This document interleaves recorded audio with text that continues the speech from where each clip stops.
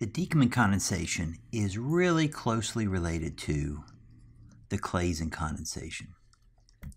So what is the Dieckmann condensation? Well, what we start with actually now a diester. So we have two esters on the ends of a longer chain. And the chain makes a difference. So 1, 2, 4, there we go.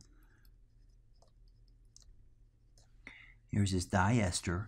And just like in the Claisen condensation, we're going to treat this first with base. Now I'm going to treat this with sodium methoxide. I'm going to match the O-methyl of the ester with O-methyl of our base. And we'll need a second step, something like HCl and water. Could be sulfuric acid and water. And what we're going to get is a cyclic product. Wow, that looks crazy, but it's not that crazy. We have an ester, and that ester has an alpha and beta carbon, and so what we form is actually a ketoester. And in that sense, this is very much like a Claisen condensation. So how does this work? Okay, let's draw out our structure again. These are bigger structures. Zigzag down. And we're going to treat this with sodium methoxide. I'm getting sloppy here, but you can tell what I'm doing. So, first step of the Claisen was deprotonate to make an enolate. First step of the Dieckmann is to deprotonate and make an enolate. This enolate forms. It is a nucleophile, so it's looking for an electrophile. And as it turns out, down the chain in the molecule, we have an electrophile, a carbonyl. So let's see how far away it is. It's 1, 2, 3, 4, 5. It's 5 atoms away. To make this attack, we're going to have to make a 5-membered ring. Now, that's just fine, because 5-membered rings are pretty good. That's pretty good ring size in organic chemistry. So are 6s. So this is a good ring size. If it weren't a good ring size, this reaction would not work.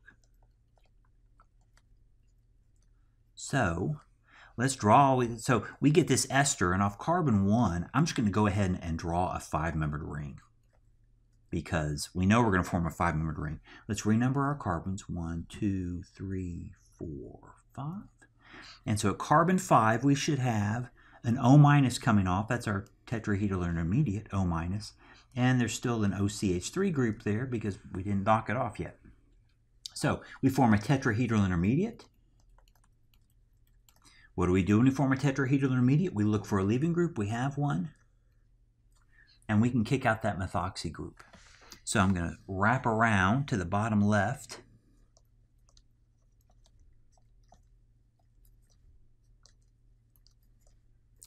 And what do we form?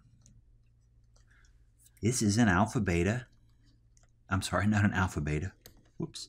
This is a beta-ketoester. Now this reaction, I'm not going to show the full process, but this reaction wouldn't be done. Remember, this reaction is being performed in base. And this beta-ketoester has a highly acidic hydrogen sandwiched between those two carbonyl groups to form a stabilized enolate. So that's going to happen. We can't stop it under the reaction conditions. So how do we fix it? Is we have a second step up top here, add a little HCl and water at the end to protonate that that enolate, put that proton back. So we've made a 5-membered ring here. Yeah, when you make rings through a Claisen condensation, do an intramolecular Claisen, they call that a Dieckmann. But it's an intramolecular Claisen. So as it turns out, you can't just make, don't necessarily just make 5-membered rings. You can also make 6-membered rings. So if we were to do the same reaction, and let's just extend our molecule by 1 carbon, and have something like this is our diester, this O- will come in, it'll attack, and if we count out, that'll be 1, 2, 3, 4, 5, 6. Eventually, after several steps, we'd make a 6-membered ring instead of a 5-membered ring. But it's the exact same reaction. We just make a slightly larger ring for our beta-ketoester. But these are all examples of Dieckmann condensations.